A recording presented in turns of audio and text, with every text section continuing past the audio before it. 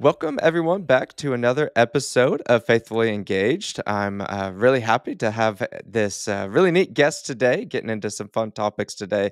His name is Matthew. So, Matthew, go ahead and tell the audience just a little bit about yourself and just kind of explaining who you are to the audience today. So, Matthew, it's good to have you on today. Hello, nice to be on the show. My name's Matthew Karchner from Central Pennsylvania originally. Um, Now I'm over here in Cambodia, which is a small country next to Vietnam, pretty far away, and serving as a missionary over here. Started out in 2016, came over to Southeast Asia, and did a lot of kind of relational street evangelism, marketplace evangelism, kind of natural flow as the Lord led. A foreigner over here sticks out quite a bit, and so in the marketplaces, people want to know where you're from, why are you here, and how long have you been here, and can you speak the language and things like that. And so the Lord naturally leads through questions into gospel sharing, testimony sharing. The Lord delivered me from a gay lifestyle 13 years ago. Praise the Lord. I was born and raised in a Christian home, but followed my deceitful heart into a gay lifestyle. And really, the Lord brought me to my knees in repentance through some really difficult stuff. So today, these days, the Lord leads to share the gospel with anybody He leads me to, but really to focus on those that kind of what we would normally call, when people say unreached people groups, you think of tribe people in remote areas, but the LGBT really, for the most part, is an unreached people group. And so those that the mainline churches don't typically, go out and really throw arms around. And so that's kind of my role, is to engage those folks, knowing what it feels like, knowing what that deceitful heart feels like, and how Satan can deceive, and our corrupted human nature, and Satan plays well with that, and how convincing those feelings can be, the gender confusion and the same-sex attraction and all that. And so there's compassion there. He who has been forgiven much loves much. And so that's been the past 13 years for me. And the Lord recently led to open a church here, to plant a small church here in the neighborhood where I've been living since 2018.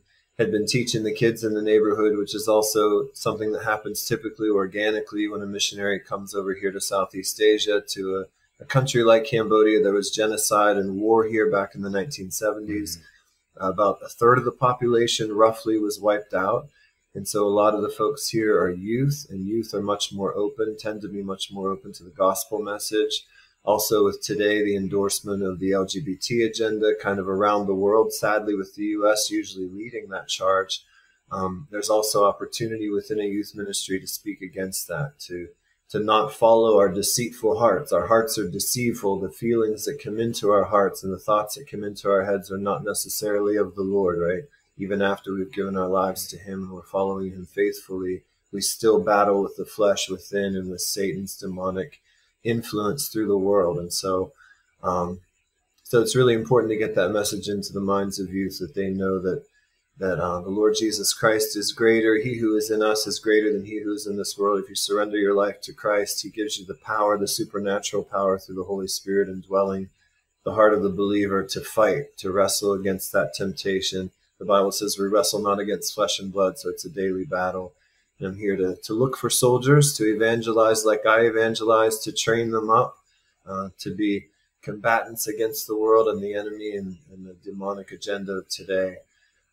Buddhism is not about 96% of the population here. About 96% of the population here is reported to be Buddhist. And so that's also a big a mountain to climb, you could say, in addition to just the things that everybody battles around the world as coming up in youth and young adulthood. There's also that indoctrination through school, through family, of the teachings of Buddhism and karma, and worship of demons, really literal worship of Satan, to appease the demons, to earn merit and good luck and that sort of thing, is heavily taught and heavily indoctrinated on the youth here. And so there's much ministry here, much work to do. Praise the Lord. It's a really exciting ministry and an exciting place to be called to. I feel so blessed and so thankful to be called to Cambodia. Yeah. No, thank you for that background information there. And I'm curious on my side. Here in the United States, of course, as we're recording this too, this is June, so it's kind of the Pride month, so stuff is everywhere, of just LGBT things like that. Um, so we come to expect that in the United States, for better or worse, but Cambodia is not a place that I think most people would think, "Oh, like, is there anybody that's LGBT over there?" So kinda tell us, your experience of seeing that, like, that unreached people group, like you said, of LGBT there, specifically in Cambodia. Was that surprising to you seeing that there? Or kinda just walk us through that community specifically in Cambodia? Yeah, when you've really been brought to your knees, really to the end of yourself, and like I was in my past 13 years ago, really brought to the end of myself in addiction and all kinds of stuff. Nobody has to remind me that I'm just a sinner saved by grace. You know what I Mm, mean? mm, And I think that that's one thing that's missing in a lot of the mainline churches, that we forget that we've been rescued so many years before, and maybe we came to Christ as a kid and never really fell away in a in a really deep sense. You know what I mean? And so we yeah, kind of forget, and we kind of feel like maybe I've reached a state of sinless perfection or almost there. It's like, hey guys, none of us have, not one man or woman on this entire planet, whether it's the greatest pastor on earth or whatever, has reached a state of sinless perfection. So we forget that our thoughts and the intents of our heart and the longing to gossip and do different things, the sins that are approved within the church, we don't realize that those are also sins. And so for me, it was actually the opposite coming over here. I engaged a pastor when we came over here for short-term missions and so on. And he was a little bit of a guide the first days and weeks and months. And I said to him on one of the short-term missions, I said, what about homosexuality in Cambodia? And he said, we don't have that here. And I thought, oh, that's literally impossible that you don't have homosexuality in an entire nation. That's not possible. As of the fall in Genesis chapter 3, it's everywhere, right? mm, It might not be endorsed and approved everywhere, but it's in every country, whether it's Muslim or highly masculine countries or whatever we like to think. There's homosexuality everywhere. There's sin everywhere. And so for me, it was opposite. It was kind of like, where is it? I don't see it openly, so where is it going on? And it's been interesting because I came here first in 2011 was the first short-term mission. There was barely a sign of it. If you looked around on the streets, even in the big capital city, almost nothing, no trace of it. mm. And so sadly, as like I say, I like to take responsibility, accountability. My nation is really leading the charge. Sadly, we were a Christian nation before. Now we're leading the charge and endorsing all kinds of bizarre sins, and this is one of them. So as the U.S. Uh, raises the rainbow flag and announces Pride Month and so on, the other countries are following along, like America and Hollywood and all that's leading. So it's becoming more and more approved and accepted in Thailand. Thailand is next to Cambodia, roughly the same culture, but more economically developed, kind of like an older cousin or an uncle to Cambodia. So the folks look up at Thailand like that's what I want to be like. And so as it's being more and more approved in Thailand and becoming more and more normalized, Cambodia over the years has gradually accepted. But even when I came here in 2011, 2016, even didn't see much of it at all, and now it's commonplace here in my even in this town where I'm living, which is not a big city. It's a small city. That's really interesting, that just on the kind of the cultural push again in the United States, we have certainly seen changes over the years of more and more acceptance. You can look at some of the polling of gay marriage and things like that. Of not that long ago, it was largely disapproved, and now it's largely approved here. But that is something that I think as Americans we have some blinders on that we only see our neck of the woods. The rest of the world doesn't really matter. It's just the United States. That's kind of a common American issue.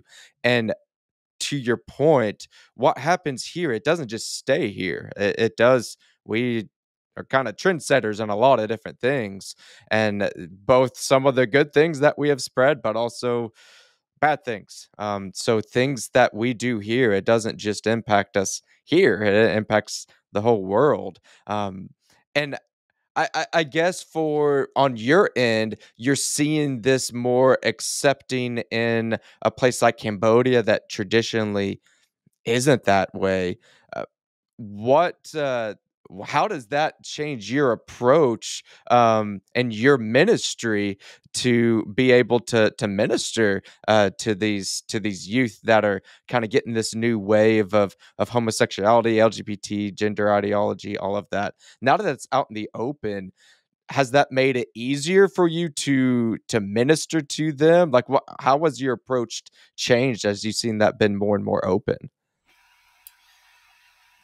Uh, you think about someone who's struggling with some unusual situation in life and feels so isolated and alienated, like I have these feelings and nobody gets me, no one understands it. And so the average guy in the church goes out and maybe tries to witness with someone struggling with homosexual desires, and they feel like this guy doesn't have a clue where I'm coming from. He has no idea. So it's like talking to a wall.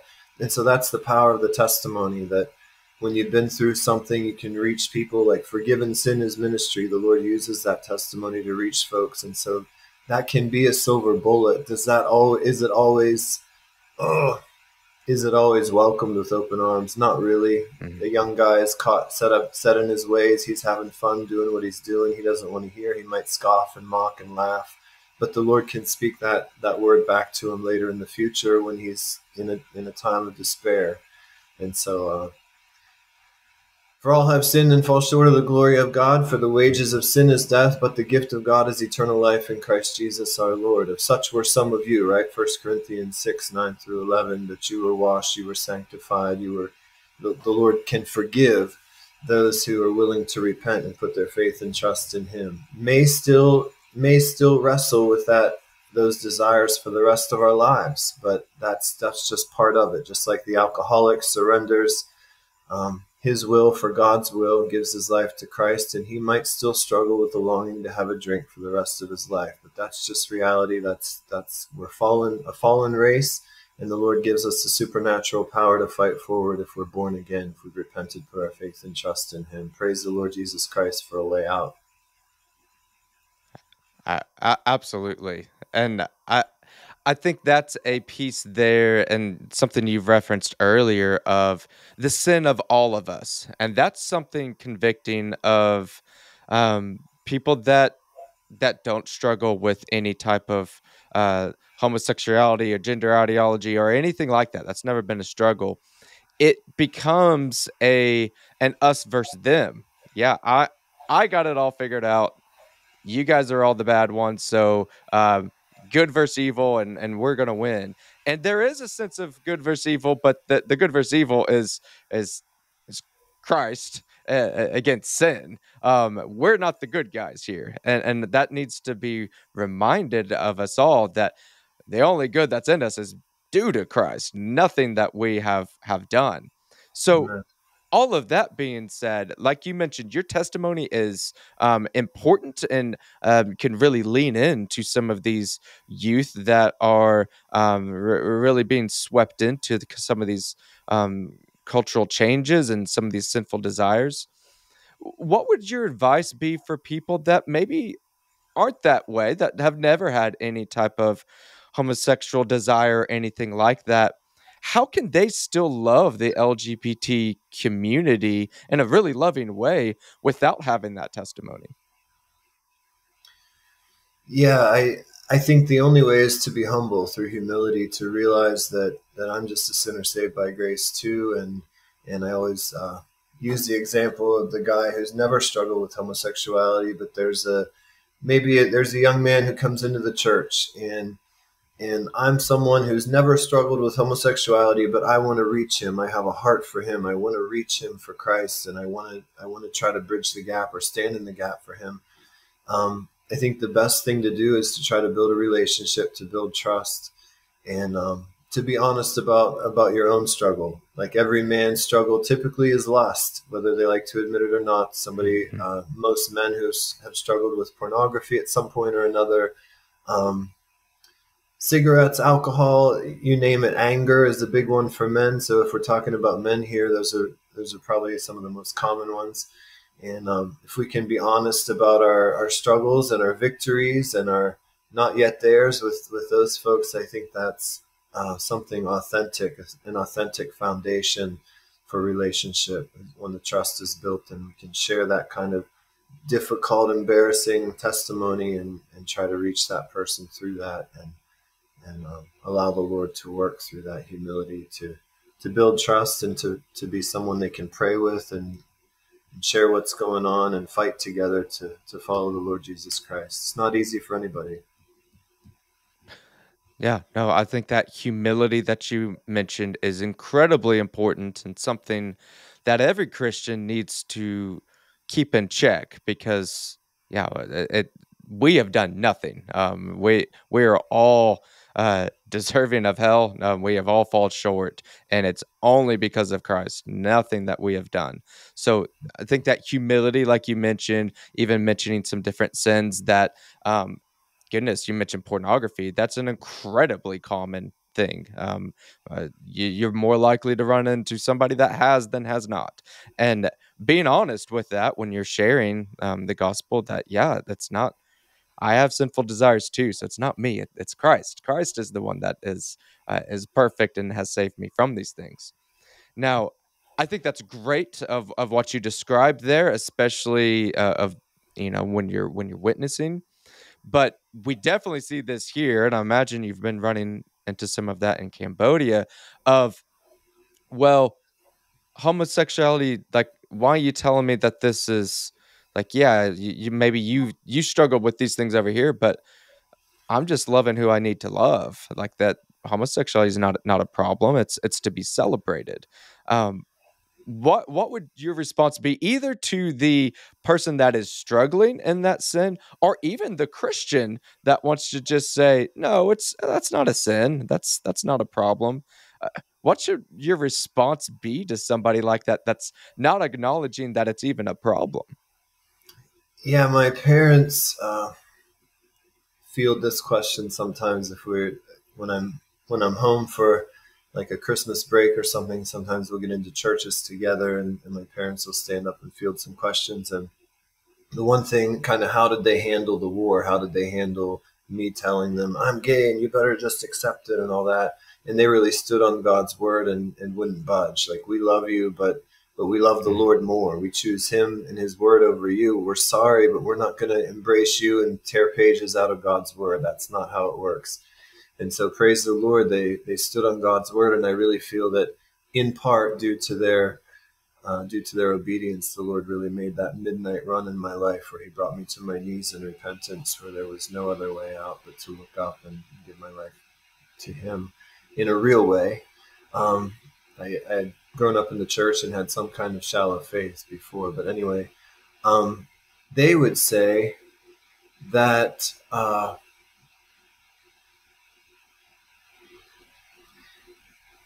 okay, my mom commonly says, I was praying for bad things to happen in your life. And nobody wants to hear that. Doesn't sound good. Like, that doesn't sound like a mother's heart. But they were praying for short-term pain in order for long-term gain, if that makes sense. You know what I mean? Like, Yeah. even if he has to lose friends, even if he winds up in the hospital, even if whatever it takes, just bring him back to you, Lord.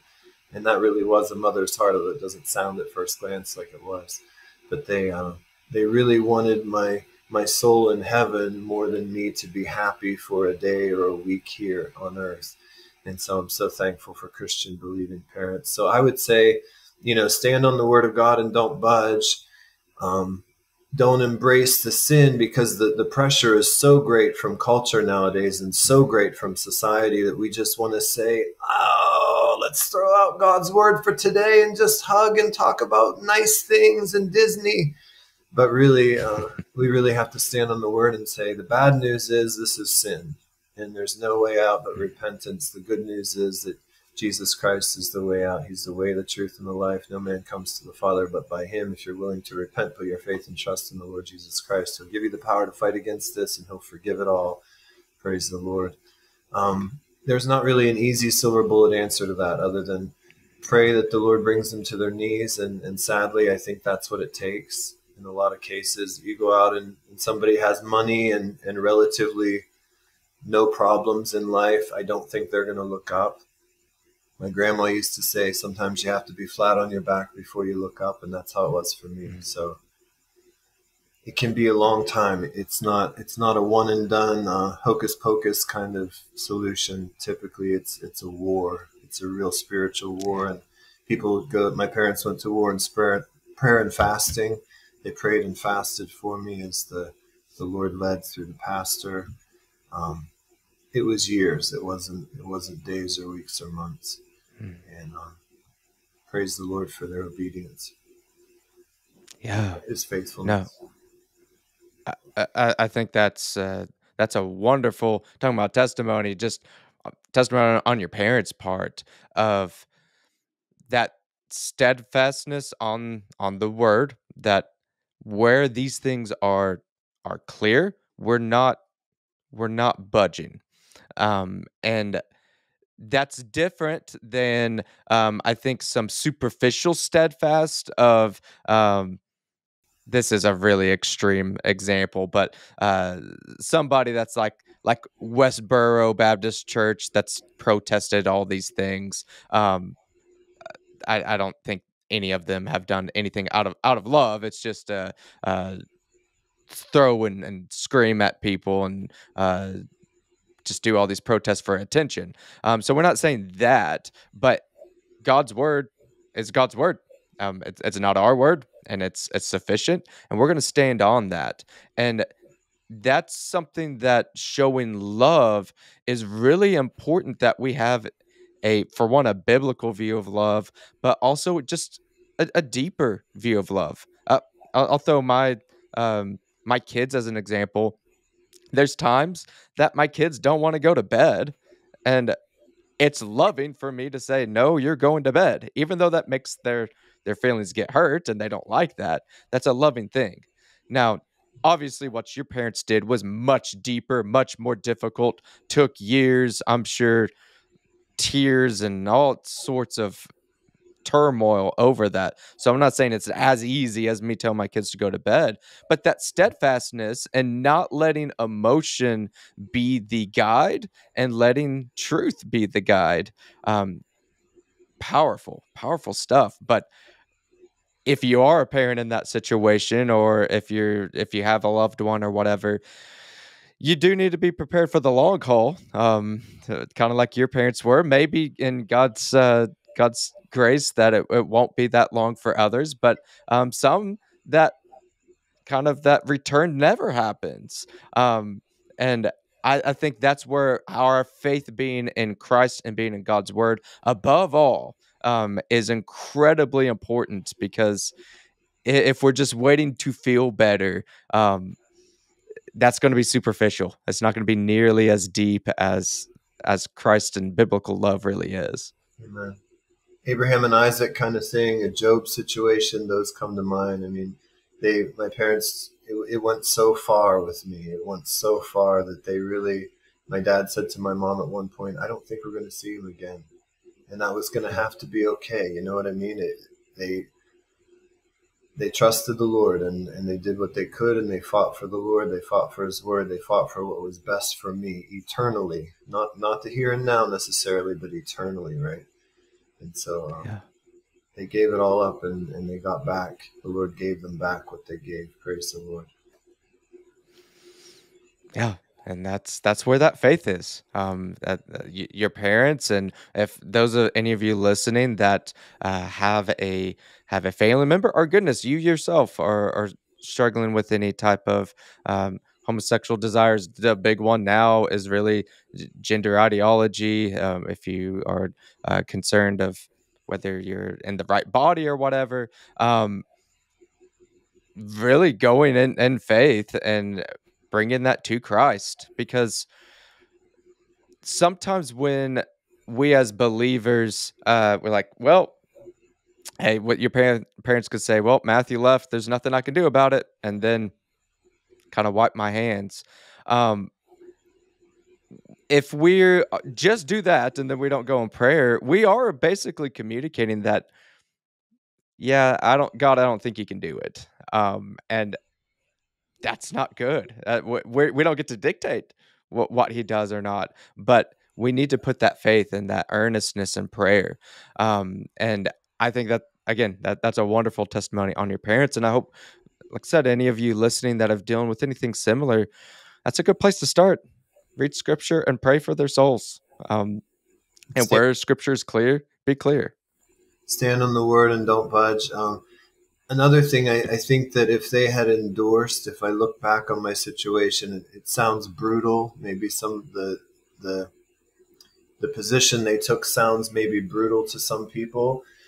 But I think if they had endorsed in any way, you know what I mean? If they had said, if they had continued to send me money and endorse my lifestyle and kind of enable it, if you will, I think I probably would be in hell right now. You know what I mean? Hmm. It would have made them feel good for the moment, and everybody would have applauded, and probably a lot of people in the church would have said, you know, that's what Jesus would do. He would call us to love no matter what.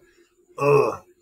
It really was not what the Lord was leading to do at all. His word was leading to, if you love son or daughter more than me, you're not worthy of me, right? That's what they were called to do. Abraham to Isaac, to give me up, to honor the Lord, to honor his word above anything else on this earth.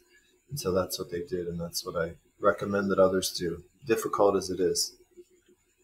Absolutely. Yeah, that great example there. The sacrificial is really what comes to mind, which, Abraham and Isaac, that's a perfect example for that. And not easy. I'm sure your parents would agree. Not easy, but God's word, God's love is worth it. And standing on that, like you've mentioned.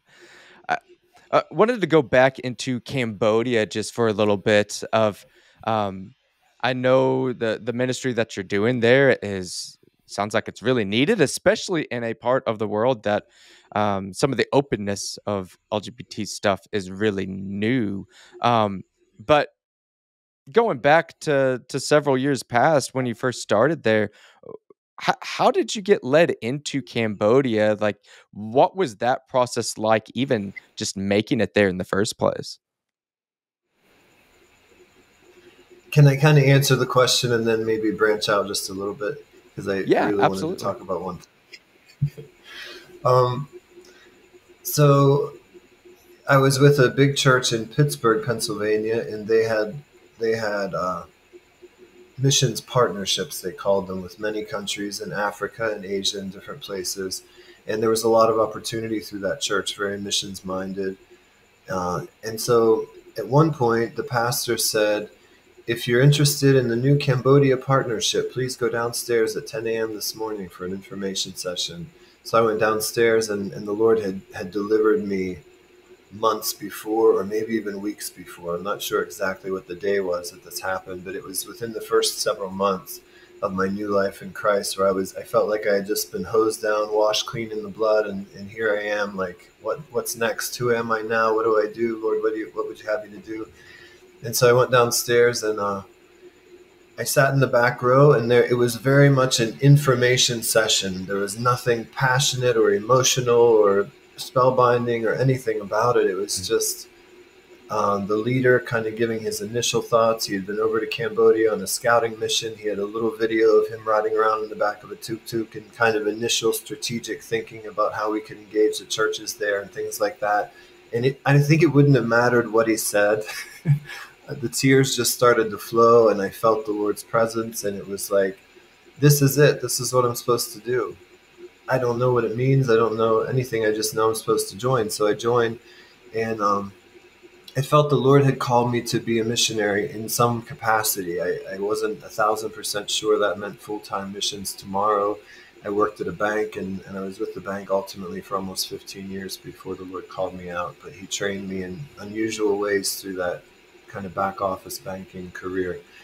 And so, long story short, the Lord led over with short-term missions with that church, my first church down in Pittsburgh after the Lord called me out of my old life. And praise the Lord. So that was pretty interesting, and was over here 3 times on different missions. And the last couple, very small groups, like me and another person the one time, and me and 2 other people another time. But I led a couple of very small groups, and it was just pretty amazing and profound what the Lord did on those short trips, and really kind of got my feet wet in what things are like here. And the Lord gave me a heart for the people, and I felt like I didn't even know where Cambodia was on the map before I came over here, and now I feel like I belong here.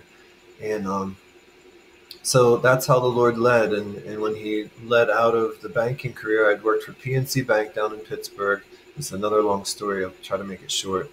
Had worked for PNC Bank down in Pittsburgh and had moved around with them a bit, and had been with them almost 15 years by the time that the LGBT agenda became very strong in the U.S. with the U.S. Supreme Court approving gay marriage. This was 2015. And we had a new department head in the legal department at PNC who really, really championed the LGBT agenda even more than the general corporation did, kind of following suit behind the government. And so they required that, my boss was requiring that I, not really personally requiring intentionally, but like the workload that he had for the people under him included stuff that was tangled in with the LGBT agenda. For example, I was the one who did the content for the website for the department, and a lot of the updates for the week would have to do with LGBT diversity and inclusion, promoting LGBT folks and promoting those folks from within and recruiting more and all this kind of stuff. So I was supposed to kind of promote and exalt that lifestyle that the Lord had delivered me from. And I had watched friends fall off a cliff in, I'd watched them go to their death and suicides and overdoses and get HIV in that life and everything else. I mean, I narrowly escaped death. And so I couldn't, with a clear conscience, support that. So I went to my boss, and we were good friends, had a great working relationship. I really respected him. He taught me a lot. And so I just told him straight up front, I said, I can't do this. I can't, with a clear conscience, endorse this kind of lifestyle, this agenda. So he tried to kind of work with me and swap my responsibilities with other folks, but it was like chewing gum in your hair that you can't get out. It just kept coming across my desk over and over because it became entangled with everything we were doing, almost, it seemed. And so over time, then I was witnessing within the department. It kind of became my mission.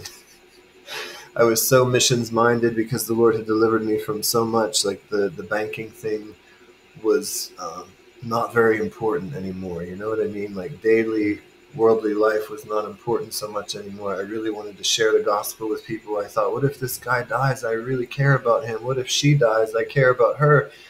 If they die without Christ, like, it's the most important thing to me. So I'm sharing the gospel in the workplace. I got called in, reprimanded for that. And then the LGBT thing that I tried to get off my plate, and that didn't work out so well. And finally, at the end of it all, I was told, kind of in the middle, we have plans for you. If you just keep your mouth shut, kind of keep your head down, we have plans for you. But the Lord had a greater plan, and so the Lord led out. Long story short, it was kind of came down to, maybe this isn't the place for you if you're not willing to comply, if you're not willing to conform to corporate values, diversity and inclusion, diversity being one of them. And so the Lord led out. That was the end of 2015. So I'm kind of embattled with the world here. I'm kind of taking fire from the world and Satan through the world. And then over here on the church side, I'm not always accepted either. Oh, I'd like to say it was all roses and cherries on the church side, but it wasn't. It hasn't been. And so because of the depth of my past sin, and because of the depth of my testimony and the unusual unrelatability, I guess you would say, of the homosexuality thing and the same-sex attraction, and I would stand up in front of the church down in Pittsburgh, big church. A lot of people liked me and appreciated me, but that there were some there that thought, I can't get with this. I can't fathom what he's talking about. It, you know what I mean? I wanted to reach out to the Mm. LGBT and share the gospel and so on. Not everybody was on board with that. I was very upfront with my testimony. Not everybody wanted to hear that. It involved Mm. alcohol, warnings against alcoholism and drug use. Some of the folks in the church maybe were dabbling in alcohol and that kind of stuff. Nowadays in churches, a lot of things are approved that weren't several generations ago. So long story short, I kind of had trouble being accepted in church circles and Mm. telling the truth, if you will. And so when I decided, when the Lord led to come to Cambodia, beginning in 2000, end of 2015, beginning 2016, I didn't sign on with a big missions organization that would control me through accountability, excessive accountability, because that's what I had seen in church circles in Pittsburgh and elsewhere. And the church circles that I ran in were thinking, all these ministers that we see on TV are falling right and left, and all these different people that we thought were standing so strong. I know how to solve the problem. Tackle them at the waist. Excessive accountability to a point where there's no freedom in Christ. You're going to do what I think you should do. You're going to meet with me every Wednesday at 8 o'clock and tell me everything you did this week. That kind of thing. And to me, it was so suffocating. And it was so bizarre to me. Like the Lord had really set me free from certain death. And so nothing could stop me from getting through the doors of the church. Nothing could stop me from serving the Lord. And so these people were running at me like, you're a risk, you're going to fall like the other ones. Let's do this accountability ritual every week and so on. And it was like smothering my relationship with the Lord. And so I talked to it was actually a big denomination that the church is affiliated with. And when I came to Cambodia, I talked to the acting field director over here about the possibility of coming over under them. And he said, accountability is a beautiful thing. And to me, his countenance and his face was like a comic book villain, I like to say. It was not endearing. There wasn't anything comforting about it. It was like, we will control your every move kind of thing. And I thought, I ain't doing that. I'm not leaving a corporation to serve the Lord in my new life and being controlled more than I was inside of a corporation against the will of God. You know what I mean? Like, you're going to sign on with them in something that possibly, quite possibly, supersedes the will of God, some kind of corporate ritual kind of thing within the church. I wasn't willing to do that. And so, long story short, the Lord led to create a nonprofit. We have a small nonprofit called Castaway Ministries now, and kind of did homegrown or organic. We have a small board and go around, have churches that support back home and individual supporters, and praise the Lord, he's really provided and led. So first connected through folks that I knew here from the short-term missions, and then built from there. Have a lot of contacts here and a lot of church family. And like I said, the Lord recently led to plant this new church here in my neighborhood. So that's kind of separate from the LGBT outreach. Typically, since 2016, I had been going even on long-term motorbike rides. Everybody's on a motorbike or a scooter over here because the weather's good. It's tropics over here. So you go on your motorbike instead of your car typically. And I would go on the motorbike and drop by somewhere to get a bottle of water. And the folks would start asking, where are you from and why are you here? And then the Lord would lead to share the gospel with them, to share testimony. The Lord would lead to I'd have a problem with the motorbike, go to the repair shop. The Lord would lead very strategically to someone there, or maybe the hairdresser that struggles with homosexuality that's next door to the moto mechanic. Very, very creatively led me to different people in different places, very small villages and all kinds of amazing stuff. And so I did a lot of that and taught the kids here. All that time, since 2018, I've been teaching the kids on Sunday. And then just kind of had like a free space here on the first floor of the apartment building that I live in. The manager had allowed kind of an open air space. It's like a public space, just a table. And so I had done that for quite a few years and had relationships with the families and the parents of the kids and that sort of thing. So everybody in the neighborhood knows everybody. It's like a small town. And I grew up in a small town in Pennsylvania, so it feels similar in an unusual way. Cambodia, U.S., but still small town is small town. And so, having built those relationships, that's kind of the foundation for the church. So the church is nearly entirely youth at the moment. It's only a couple months old, and we have a few adults, but youth are really the foundation, and they're actually trained up. Um, in some ways similar to how an adult would be trained up several years into the Word, and have really walked through a lot of Bible lessons with them. They know who the primary Old Testament Bible characters are. They can share the gospel. We do old-fashioned door-to-door evangelism here, which is still kind of a norm in Cambodia among the churches. And so it's a simple ministry, also very complex because of Buddhism and the indoctrination and a lot of things unique to Cambodia. The language is obviously very foreign. It's not like Spanish or Italian. It's like a script language, like deciphering code kind of thing. So it's a lot to bite off, and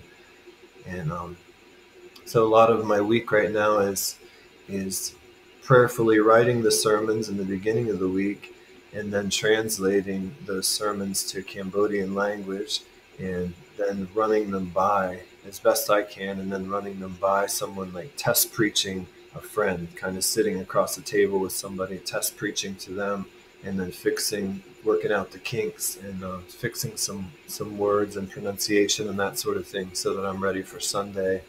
And then the music ministry and all that kind of stuff. So it's a small church, and really, really a blessing. I guess because I come from a corporate background and a lot of policies and procedures, I love the simple life. I'm so thankful to be, it feels free to be in a small church, and have a simple program, and it's a simpler place to live. It's more agricultural based. There's some tourism industry here too, but a lot of people are farmers, and things are open air and slower paced. And people ask you commonly, how many brothers and sisters do you have? And questions like that are kind of everyday thing here. How many brothers and sisters do you have? Did you eat rice yet? Which is like asking somebody, did you eat breakfast yet? It's just a simpler life. I'm so blessed to be here. Cambodians are very sweet people, and such a blessing to serve. Praise the Lord. Yeah. Well, I think it sounds like a wonderful ministry with lots of different things going on there, that God has definitely blessed your time there, blessed the Cambodians, and we pray that that continues to happen over there. I know we also just scratched the surface about some of your story, your testimony, and everything that God has faithfully done in your life. So for those in the audience that want to check up on you or find a little bit more information about you, where can they find more information about you after the show? Castawayministries.org, CASTAWAY. I have to remind myself how to spell it. Castawayministries.org is the website for the nonprofit. And then website for this kind of thing, I've written a few books and done some interviews about my testimony and that sort of thing, what the Lord's done in my new life. And that's through xgaywitness.com, xgaywitness.com. Wonderful. All right. Well, I'll get that all linked down there.